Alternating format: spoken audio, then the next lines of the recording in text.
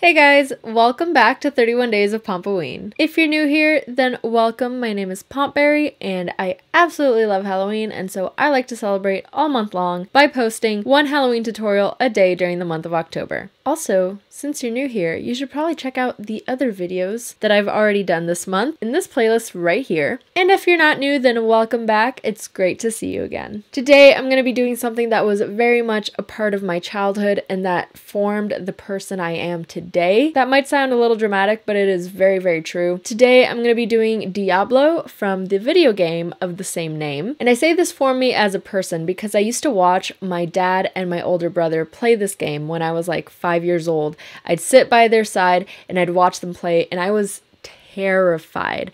It scared me to no end, but I was fascinated. I was so fascinated with it. And I remember I tried to play when I was a little bit older, like probably 6 or 7, and I couldn't do it. I was just so scared, even though I had watched them playing the entire game. But because of that, because I was so fascinated, it got me interested in video games. And I grew up playing video games my entire life. My brother played them, my dad played them, and so it was just a part of our day-to-day life, and it made me the little nerd I am today. And also probably one of the reasons I love the fantasy genre, although that's also thanks to Lord of the Rings and Harry Potter and all that good stuff. But yeah, I thought I'd throw it back. I don't know why. This idea just kind of came to me, and so I'm going to be doing the cover of the first Diablo game. And I'm not going to give away too much, but if you like Diablo, then maybe come back tomorrow and the day after that, because I think you'll like those videos.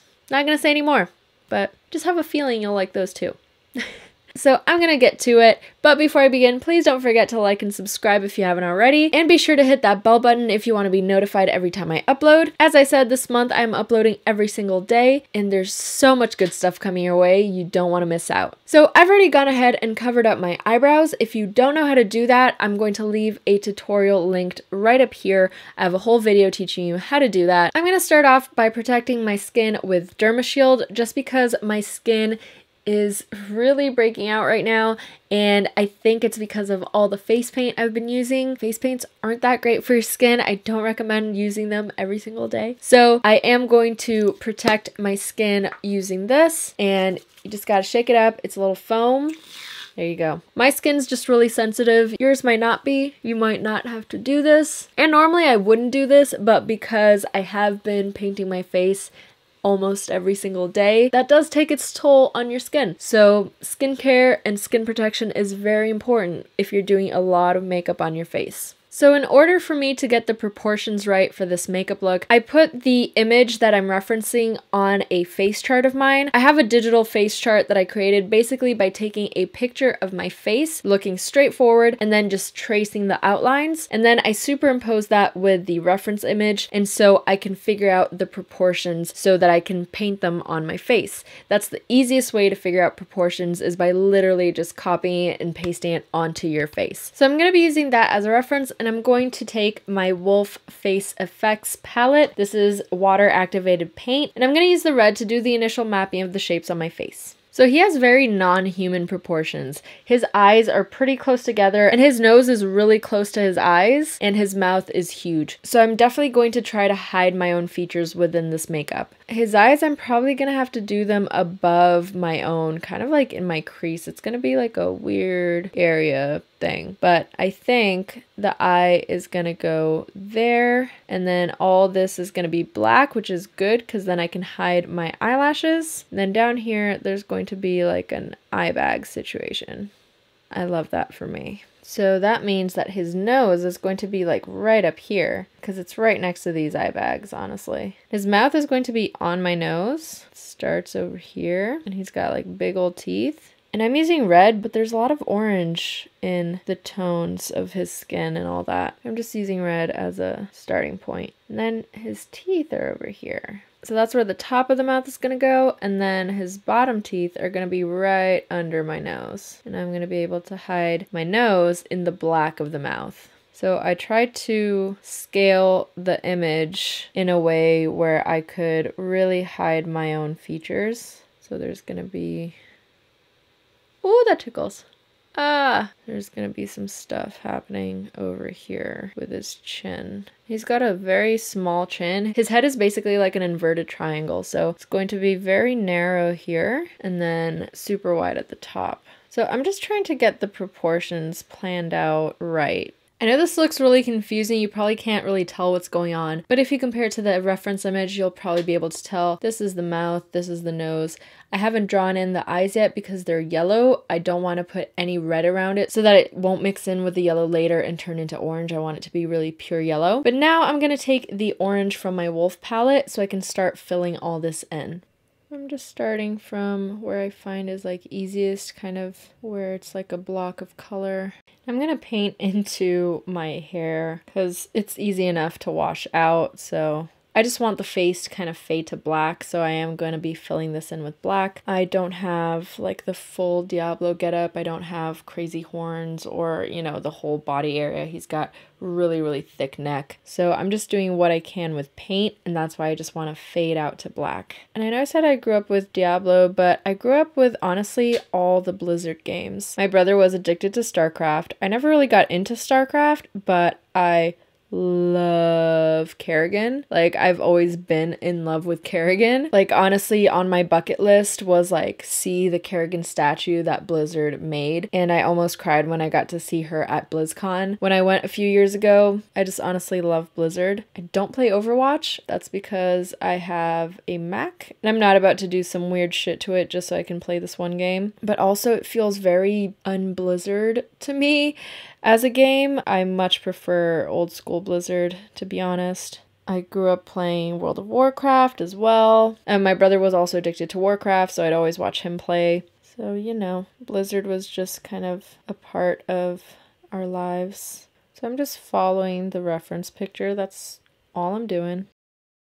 I'm doing the light colored paint first before I do the black so that it doesn't accidentally mix in with the black and then turn muddy and dark, and I can use the black to correct everything and make the line super precise. So I always like to use the darker color last. Now I'm going to take the Makeup Forever color cream in the color M704. It's the red. And I'm going to use that to start shading certain areas. So the orange was kind of like my mid-tone, and that's why I started with it. The red is kind of going to be the shading color. It all depends on the reference you look at, honestly. Some references he's just bright primary red, and in others he's more orange. But I do remember seeing this cover of this game as a kid, and he was very red. For sure, he wasn't orange. And I'll definitely be doing some further shading with black.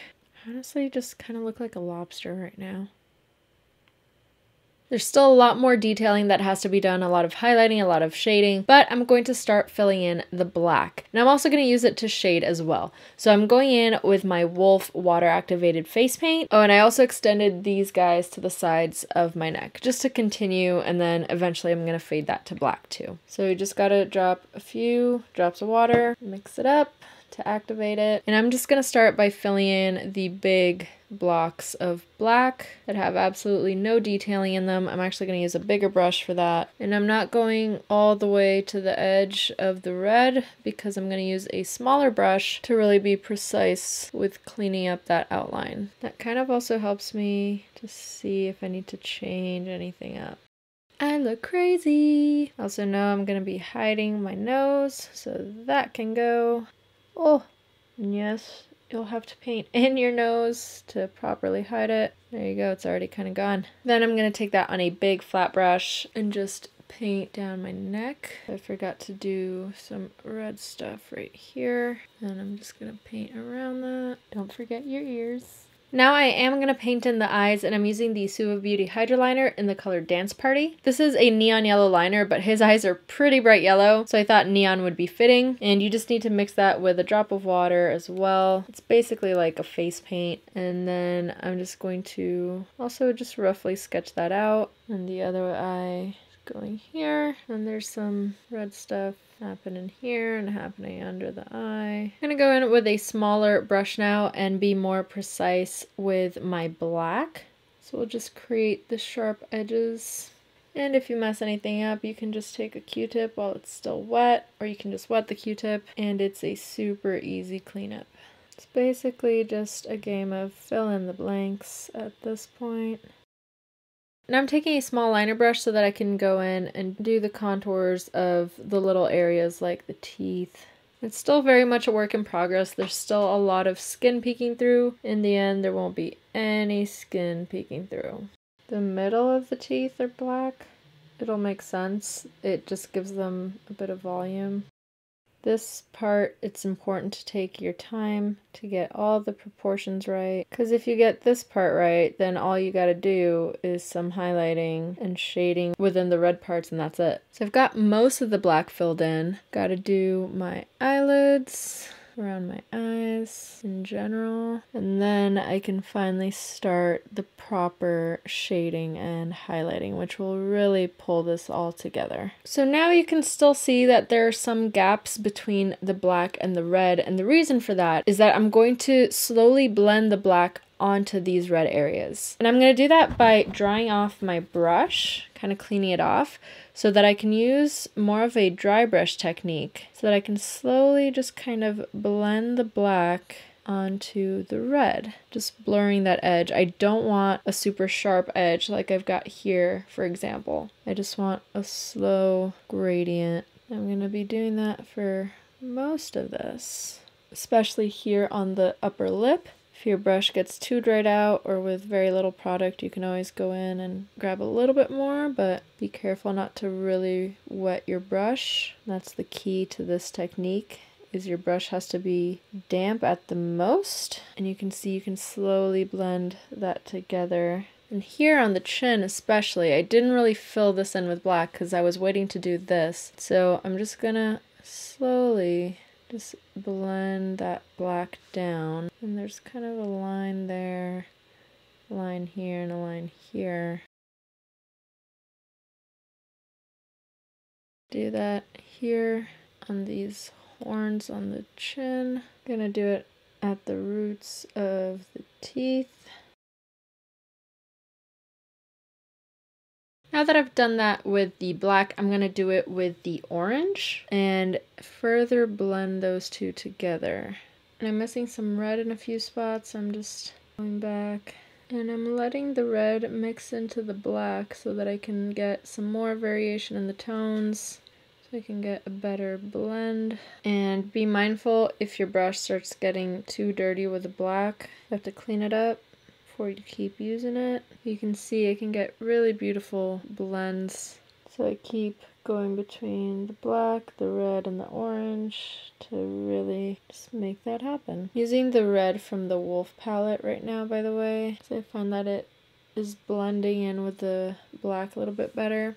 Now the only part I haven't painted black is around the eyes, so I'm going to go ahead and do that. Then I'm going to fill in this under eye area. Okay, I feel like it's getting there. Now I'm actually going to take a little bit of translucent powder just to stop all this reflection from happening. That's kind of taking away from being able to see the illusion properly. And then I'm going to take the yellow from my Wolf palette to do some further highlighting all around the face. He doesn't necessarily have yellow highlights, but the consistency of red face paint is different from other face paints. It isn't super opaque. It's more like a sheer paint. It's more like a stain rather than a paint, if that makes sense. And so the yellow has a lot of opacity to it, so I'm just using that to brighten up certain areas. Do that especially on the upper lip. It's got a bunch of little highlights all around. Then here he actually does have a yellow highlight over this brown. It's the same color as the eyes, so I'm going to go in with the neon yellow afterwards. But everything's looking really flat, so I'm just trying to bring out some more dimension into the whole design. Highlights usually really help with that. Then I'm just really filling in the eye more precisely, doing a second layer of the yellow, and then also applying that to the little eyebrow situation we've got going on right above it. Then I'm going to take that yellow and just do a few little highlights here and there. I took a selfie on my phone and I realized that my ears kind of line up perfectly with the side of his cheekbones. And so I think if I paint them red, it will kind of look like it's a continuation of his face. So it'll work out in my favor. So I'm just gonna do that first coat and then I'll go back in with the orange and the yellow to highlight and all that. Now that that's dry, I'm going in with some orange. Then I'm taking the yellow. Whoa, that's really intense. And just lightly highlighting. But it kind of really looks like an ear. So I'm going to black out some areas. Just blend that. Now I feel like we're almost there.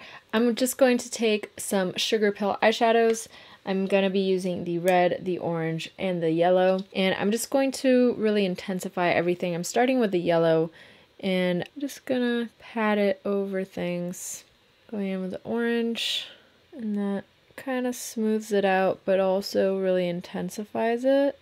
So I'm just gonna do that like all over. And then the red can go over the edges just to soften them even more and add intensity to the colors. And it's good to use a powder product, especially on the eyelids, because it will help to stop creasing. And you can see the eyeshadow also helps to take away some of the shine, which is great. We want this to be as matte as possible. So if you played Diablo, who did you play as? So Diablo 1, there were only 3 classes: Warrior, Rogue, and Sorcerer. I think my brother and father always played as Warrior, maybe Sorcerer. I think I played Sorcerer when I did play it, but Diablo 2 was their favorite and they played it for years and years, and I eventually did play it as well. My dad was always a paladin. Whenever he plays a game, if there's a paladin option, he will play it. That's the only option for him. My brother, on the other hand, always played as a necromancer, and my dad would always get really mad because he'd say that my brother was cheating because he always had an army of undead helping him defeat all the bosses and everything. So it was this kind of ongoing joke that my brother was always cheating because he played as a necromancer. My dad thought it was super unfair that he got all the extra help, which I always thought was hilarious. And my brother always got the best drops. Like, he always found the rarest items ever. And so my dad was just constantly frustrated, but it was all in good fun. When I played, I always played as a female character. To this day, if there's an option of a female character, I will choose it. That's just always been the case. So I think I played as the Amazon for a bit, and I think I also tried the Sorceress, but I always really enjoyed watching my brother and father play it and seeing their little playful spat. Now I'm going to take the Melt Gemini palette, and I'm just going to use Bonnie, which is the black. I'm just going to use that to go over the black areas just to mattify it. See the difference that makes? I just want to mattify all this black. And face paint is something that you don't have to set, but obviously I'm just doing this so I can get rid of the shine.